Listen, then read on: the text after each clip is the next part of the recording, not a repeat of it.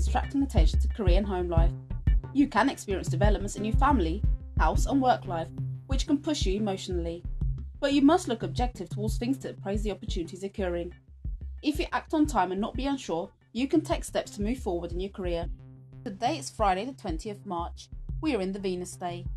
The moon progressing in Pisces at 11:36 is going to make a conjunction with the sun, and 29 degrees in Pisces, a new moon and solar eclipse is going to form.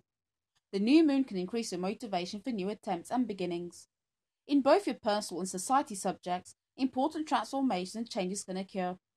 In this period, which we can focus on our great visions and ideals, we must listen to our instincts and be careful not to get lost in dreams.